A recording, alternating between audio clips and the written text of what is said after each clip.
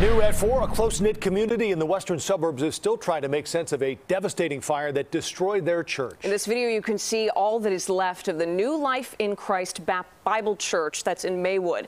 CBS 2's Andrew Ramos is there live for us. And Andrew, that pastor determined to rebuild.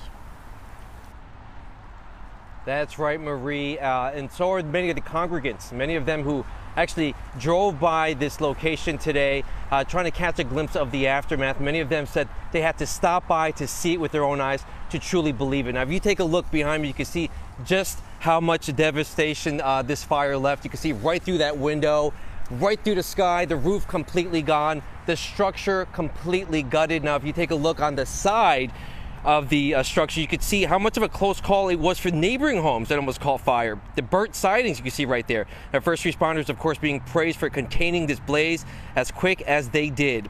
Now, it was just after 3:15 Monday afternoon when firefighters responded to the fire at the church located at 15th Avenue and Harrison Street.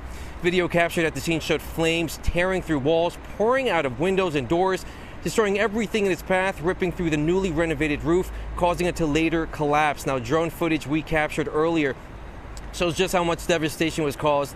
Much, if not all, the church equipment destroyed, the pews not even recognizable. Now, although heartbroken, Pastor Ronald Beeman tells us the plan now is to move forward and rebuild. He had spent the last few weeks working day and night in the church preparing for the new year. I know there's a reason why he had me to come here every single day just to be with him.